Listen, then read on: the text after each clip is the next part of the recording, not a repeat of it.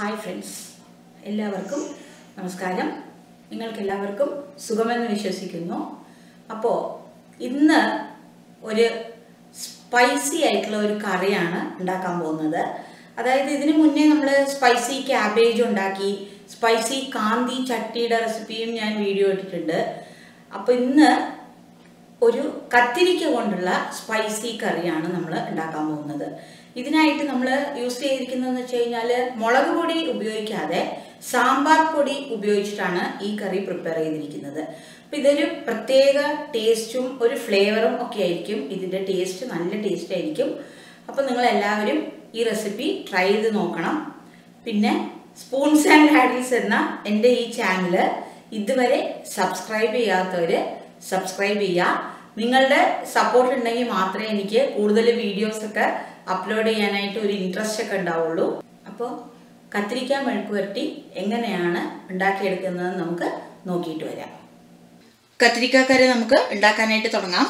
അതിനായിട്ട് ഞാനിവിടെ എടുത്തു വെച്ചിരിക്കുന്നത് ഒരു 7 മീഡിയം സൈസ് കത്തിരിക്ക ഞാനിവിടെ എടുത്തു വെച്ചിട്ടുണ്ട്. പിന്നെ നമ്മൾ കുറച്ച് വെള്ളത്തിൽ വേണം നമ്മളിത് കട്ട് ചെയ്തിട്ട് ആദ്യമേ നമുക്ക് ഇട്ട് കൊടുക്കാനായിട്ട്. അതായത് ഇതിൻ്റെ കളറ് ഒരു ബ്രൗൺ കളർ പോലെയാവും നമ്മളിത് കട്ട് ചെയ്ത് വെച്ച് കഴിഞ്ഞാൽ. അപ്പോൾ നമുക്കിത് കട്ട് ചെയ്ത ഉടനെ ആ വെള്ളത്തിൽ ഇട്ട് കൊടുത്തു കഴിഞ്ഞാൽ കളറ് മാറാതെ ഫ്രഷ് ആയിട്ട് നമുക്ക് മെഴുക്ക് പുരട്ടി ഉണ്ടാക്കിയെടുക്കാൻ പറ്റും.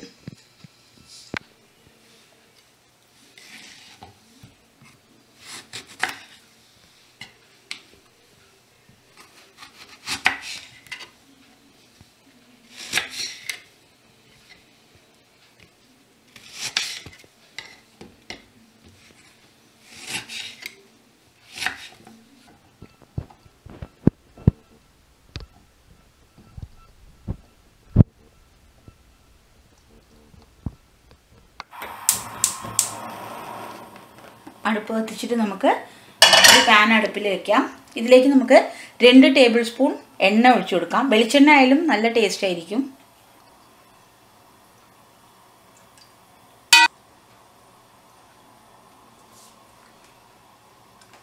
ഇതിലേക്ക് നമുക്ക് കടുകും ഉഴുന്നുപരിപ്പും കടലപ്പരിപ്പും ജീരകവും ചേർത്ത് കൊടുക്കാം. കടലപ്പരിപ്പ് ചേർത്ത് കൊടുക്കാം. കടുക് ചേർത്ത് കൊടുക്കാം. ജീരകം ചേർത്ത് കൊടുക്കാം.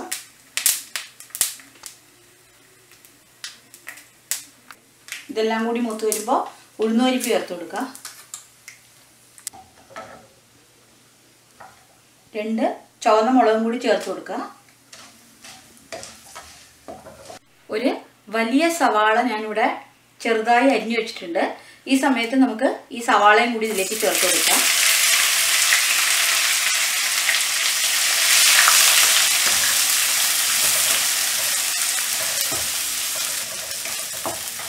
ഉപ്പ് ചേർത്ത് കൊടുക്കാം ആവശ്യത്തിന്. നമുക്കിത് നല്ലോണം ഇളക്കി കൊടുക്കുക. അടുപ്പ് മീഡിയം ഫ്ലെയിമിൽ വെച്ചിട്ട് ചെയ്താൽ മതി, അല്ലെങ്കിൽ ഇത് കരിഞ്ഞു പോകും. ഇതൊന്ന് വാടി വരുമ്പോഴാണ് നമ്മൾ കത്തിരിക്ക ഇതിലേക്ക് ചേർത്ത് കൊടുക്കാൻ പോകുന്നത്. ഇപ്പോൾ സവാള നിങ്ങൾക്ക് തന്നെ കാണാൻ പറ്റും, കണ്ടില്ലേ, കുറച്ചിങ്ങനെ വാടി വന്നിട്ടുണ്ട്. ഇത്രയും മതി. ഈ സമയത്ത് കുറച്ച് കറിവേപ്പില ചേർത്ത് കൊടുക്കുകയാണ്.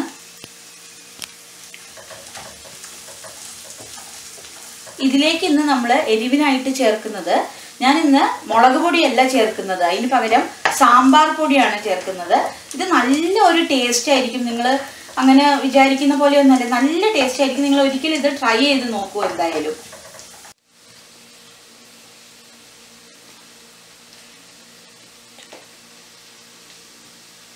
ഈ സമയത്ത് നമുക്ക് അരിഞ്ഞു വെച്ചിരിക്കുന്ന കത്തിരിക്ക ഇതിലേക്ക് ചേർത്ത് കൊടുക്കാം.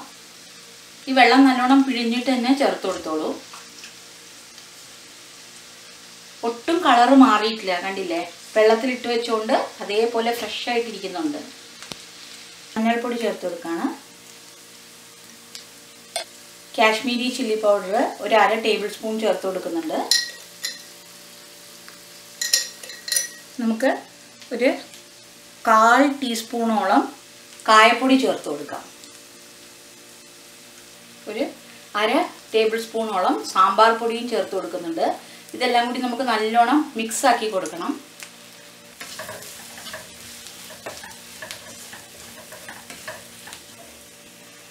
ഇപ്പോൾ ഈ സമയത്ത് നമുക്ക് എണ്ണ കുറച്ച് കുറവാണെന്ന് തോന്നിയാൽ നമുക്ക് 1 ടേബിൾ സ്പൂണും കൂടി ഒഴിച്ചു കൊടുക്കാം. ഇപ്പോൾ മൊത്തം നമ്മൾ 3 ടേബിൾ സ്പൂൺ എണ്ണയാണ് ഇതിലേക്ക് ഉപയോഗിച്ചിരിക്കുന്നത്.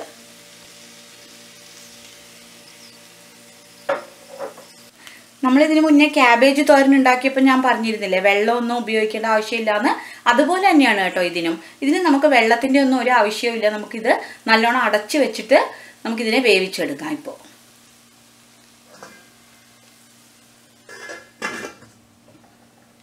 ഏകദേശം ഒരു 8 മിനിറ്റ് ആയിട്ടുണ്ട്. നമുക്കിതൊന്ന് തുറന്നു നോക്കാം.